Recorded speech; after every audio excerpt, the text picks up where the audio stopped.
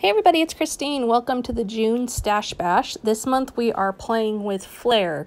And generally when I think of Flair, I think of just those tin pin looking things. But Marcia, who set us up this month, said you could do any like enamel dots and buttons and all those kinds of things. So I decided I would go with that because I literally have none of the traditional Flair. So I am really going to focus on enamel dots today.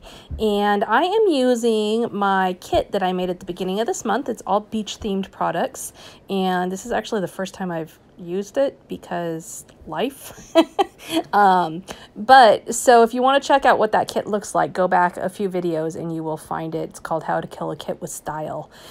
So I am obviously doing a beach themed layout, and what I've done is cut out about a 9 3/4 inch circle to fit into that patterned paper.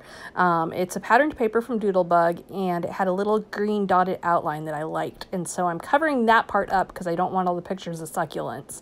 And I covered it up with a yellow cardstock circle, and then I cut out some waves from another Doodlebug paper, and I am going to add those to the bottom of the circle. Now I'm going to take my scissors and I'm just going to rub them along the edges to distress the waves a little bit and make them have some added texture. And then I'm going to use my Easy Runner Grand to just put those on. So all I did to get these waves is I just cut out a circle in the exact same size and then cut along the bottom wavy with my scissors. I didn't need any special tools for this.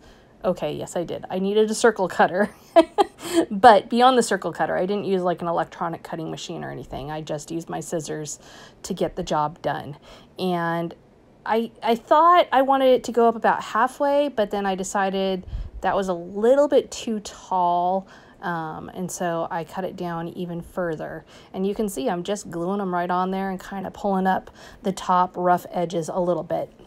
Now I'm going to mat my picture in a green patterned paper and white and add that to the left-hand side of the layout there.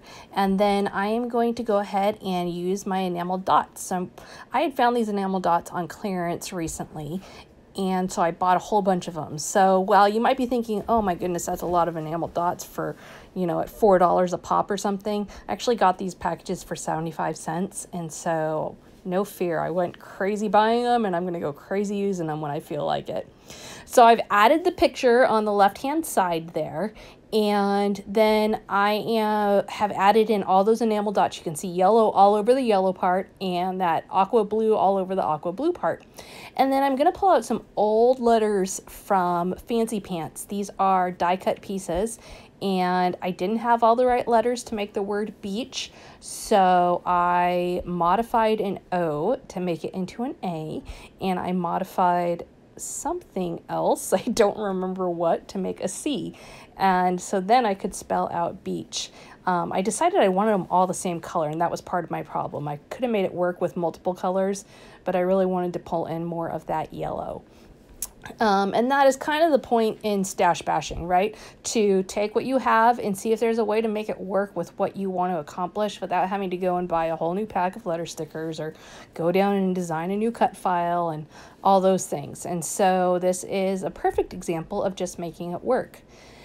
Now you can see I'm kind of shifting my enamel dots around a little bit, and you're going to see me doing that throughout this video. As I add elements, I will move them around a little bit, and then at the very end I'll just push them down nice and hard and make sure they're on there real secure. This is another sticker sheet from my kit that I made up, and this is an old Echo Park sticker sheet, I think. It's got real summery colors, and I'm going to use some letter stickers from it to spell out hitting the, so it'll say hitting the beach, which I thought was appropriate for a teenage boy beach layout. I didn't want it to be anything too cutesy because we're kind of past that stage with him. We're more into the I'm almost a man stage, and so I wanted it to have a little more of a grown-up feel to it. And you can see I'm bringing in another color there by adding in that orange.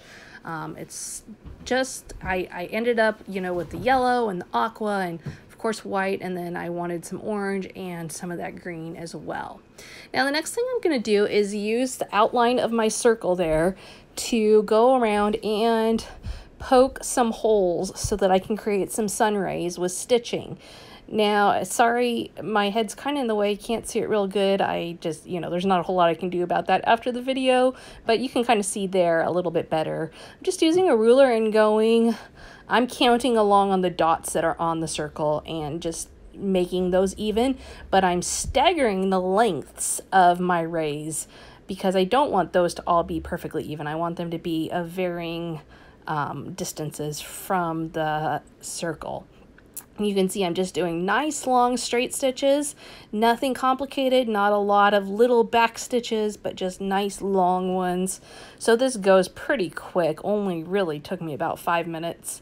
And I even went with a really thick baker's twine. It's a solid baker's twine, but instead of breaking it into multiple pieces of the twine so that I had only like 3 strands or something, I just left it as it was and went for it because I knew it wouldn't be too thick on this.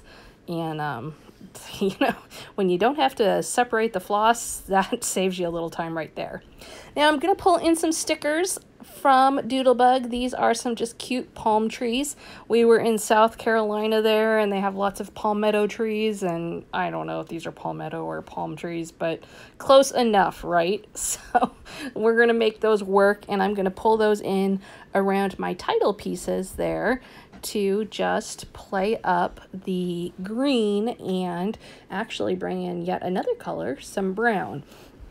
Those stickers, I would have liked to have had another one, but I didn't, and I think it ends up being okay. If I had had a third one, I probably would have put it over on the other side of the picture, created a cluster over there, but it just wasn't happening, and so I left it like that.